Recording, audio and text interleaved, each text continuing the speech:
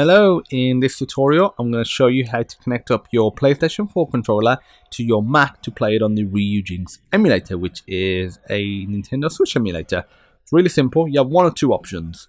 You can either, let me minimize this, you can either use a micro USB cable and plug it in, the light will come on like so, and you're all good to go, and you can skip to the part where I actually configure this in Ryujinx, or you can connect it via Bluetooth, which is the preferred method, just because it's wireless and you don't have any cables tying you down. So you go to your settings, system preferences, and let me close this. Sorry, yeah, you go system preferences, you go to Bluetooth, and you need to put this into pairing mode.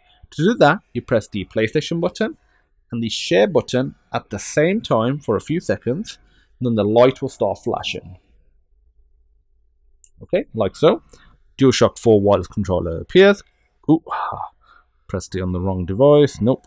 Click connect. And the light will go solid.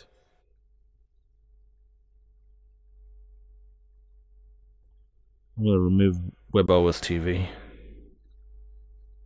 Yep, there we go. It has now connected. So we're all good to go. Now, and yet this works, FYI if you're wondering, it works with the older PlayStation 4 controllers that didn't have the light come through the touch bar. It works fine for those controllers as well. The PS4 controllers, they all have Bluetooth built in, unlike the Xbox controllers for the Xbox One. Some did, some didn't, so that was a bit of hassle. So just launch up Ryujinx. Obviously, if you have not set it up, I will provide a link in the description to set it up on Mac. So now go to Options, Settings, go to Input, and now here, you just click the drop down, click PS4 controller. If it doesn't appear, just refresh, and select it. Controller type, select Joy-Con pair, just because that will get you the best compatibility, and now you can configure it. To do that, let's say if I wanted to have the X button mapped to A, or like X, I guess, you press it, press X, now it's mapped to A, or like, like, you can think of it like the Xbox configuration. And I'm going to configure this basically the same, except for I want to flip these. And everything else, obviously, feel free to click and, enable whatever you want to enable. The sticks are all done. The D-pad's all done. Nothing you need to do. You can just leave it as is, which is fantastic. And now you can, create a new profile, name it, and press save.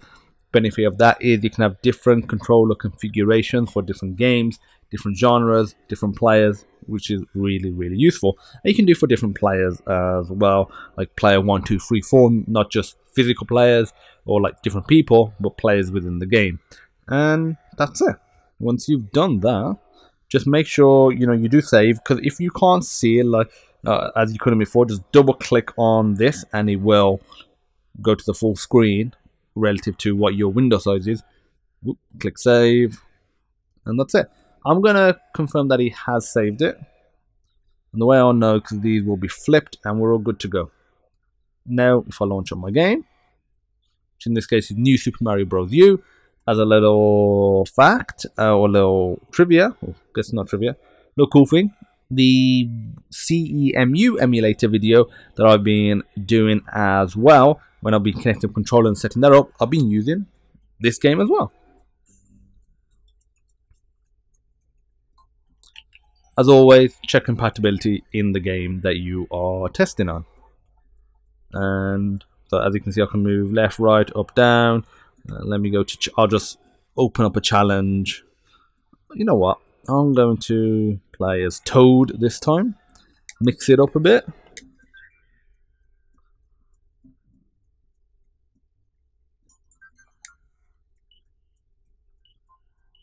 Let's try a different one.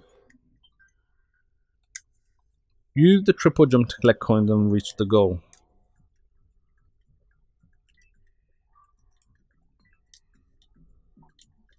As you can see, I can move left, right.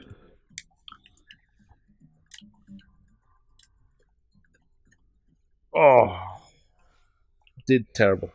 Okay, so I'm going to leave it at that. So that's how you connect up your PS4 controller to your Ryujinx emulator on your Mac. If you have any questions, feel free to post them in the Discord group. There's a link in the description, or just post them in the comments. If you like the video, give it a thumbs up, hit that subscribe button, and I'll see you soon. Bye bye.